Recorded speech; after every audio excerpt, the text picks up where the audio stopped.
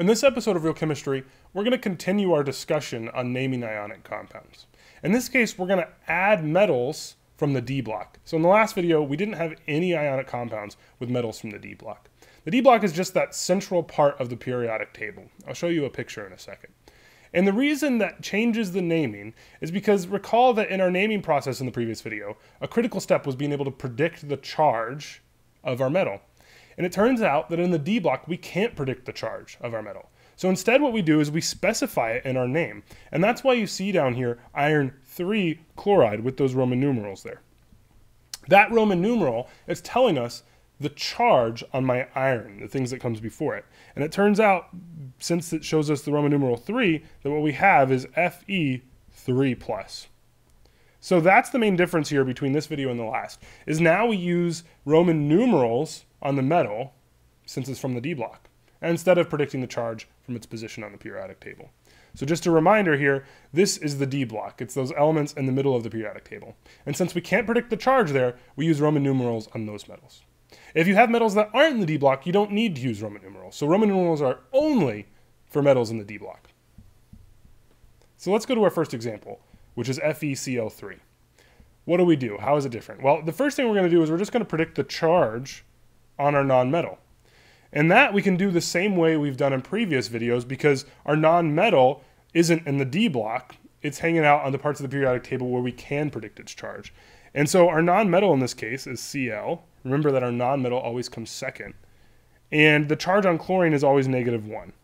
And we know that from its position on the periodic table. If you haven't watched my video on predicting the charge of ions, you need to do that first.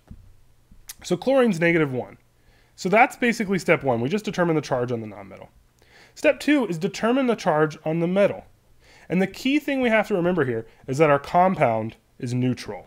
And so we're going to use the fact that our compound is neutral to figure out the charge on the metal. So our anions are charged with a -1. So our chlorine is our anion, and it has a -1 charge. How many chlorines are there? There's 3. So our total negative charge is just 3 times our -1. And that gives me a total negative charge of -3. Why did I do that? Well, I need to know what my total negative charge is so that I can know what my total positive charge is. So if my total negative charge is -3, then my total positive charge must be the same. So my total positive charge has to be equal and opposite to my total negative charge. So since I have -3 for all my negative stuff, I must have +3 for all my positive stuff.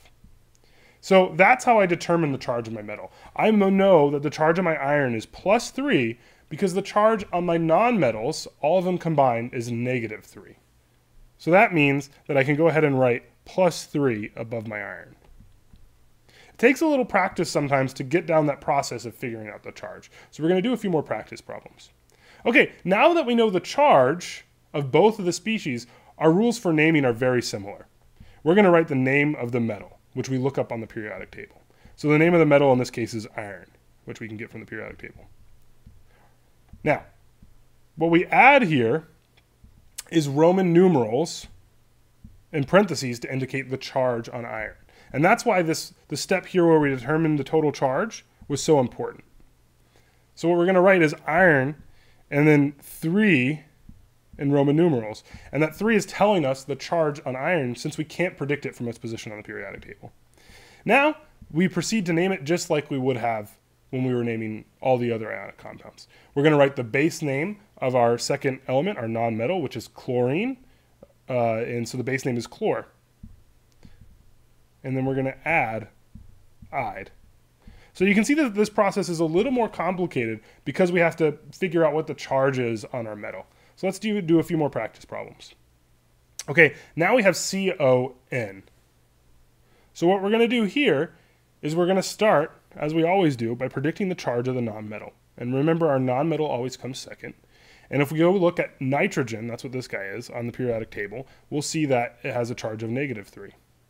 So our anions, which have a charge of -3, tell us how positive the charge should be on our cations. It should be equal and opposite. So that means that cobalt is +3.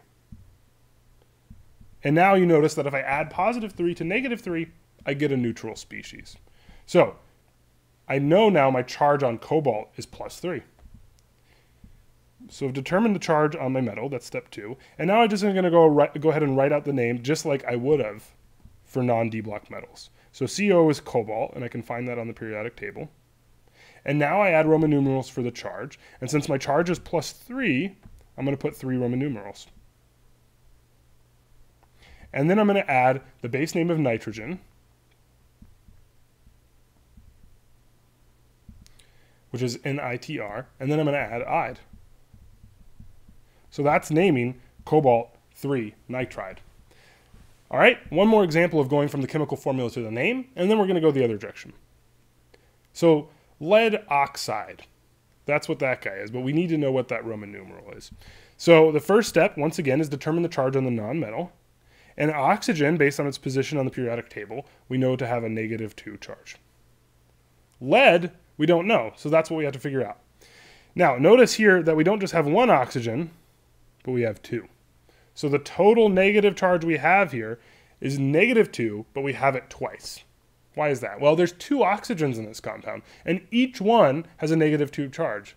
That means that total, we have a -4 charge, and we can do that just by multiplying our -2 by the number of ions we have. So -2 times 2 gives me a -4. So that tells me the total negative charge of my molecule. Now I need to figure out the total positive charge for my Pb, or lead. And I know it has to be equal and opposite to my charge on oxygen. So that's going to be +4. All right, so I have -4 for my oxygen and +4 for my lead. That gives me a neutral compound, which is exactly what I want. And now I can go ahead and write down the name for my compound following the old rules. So the first thing I'm going to do is write lead. That's what Pb is. We can find that on the periodic table. And now I'm going to have to write the Roman numeral for our charge. And I'm going to do that in parentheses. So Roman numeral for 4 turns out to be IV. And so you need to know the Roman numerals 1 through 4. So it's pretty straightforward. They go 1 line, 2 lines for 2, 3 lines for 3. 4 is the only one that's a little unique where you have a 1 and then the V, and that means 4.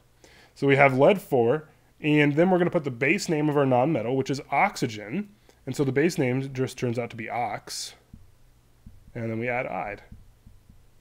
So we get lead 4 oxide. All right, now let's go the other direction. And I think you'll see that the other direction is actually more straightforward. Now what we're going to do is we're going to start with being given copper-2 oxide, and we're going to go back to our chemical formula of CuO. And this looks super similar to what we've already done.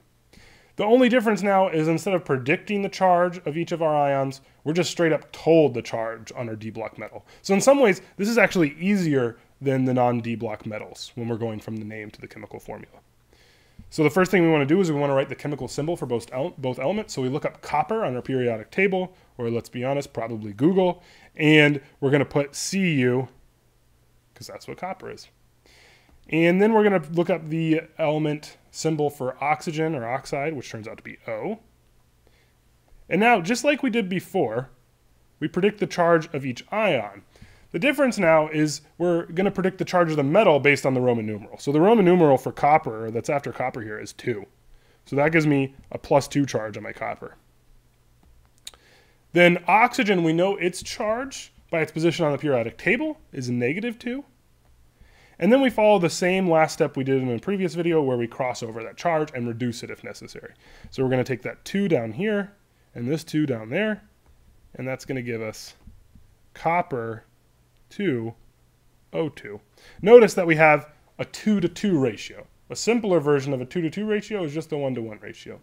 The reason that should make sense is that if I have one ion that's copper 2+, and one ion that's oxygen 2-, if I just put them together, I'm going to get a neutral species. So the simplest way and the correct way to write this isn't Cu2O2, but CuO, where we just have one of each of our elements.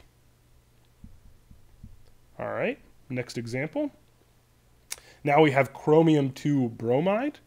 Again, we're going to go ahead and write down the symbol for each of these elements, which is Cr in the case of chromium and Br in the case of bromide. We're going to go ahead and write down the charge on chromium, which we know is 2 from our Roman numeral, so we get +2 there.